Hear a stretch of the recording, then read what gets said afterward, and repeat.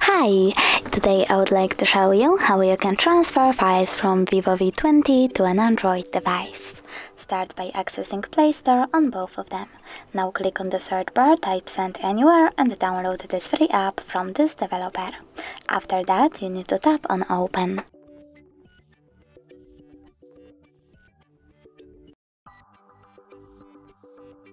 Now click on I accept, confirm, continue and allow. Following that, you need to just send on VIVO and receive on an Android. Then tap on all of those kind of dots and just send in order to send all of your data. It will take some time though, so I will only go with this one photo, tap on send and click got it. From here we have two ways to connect. You can input key over here and tap on receive or scan QR code. If you want to scan it, tap on the scanning icon over here, choose allow and point your Android camera at the code.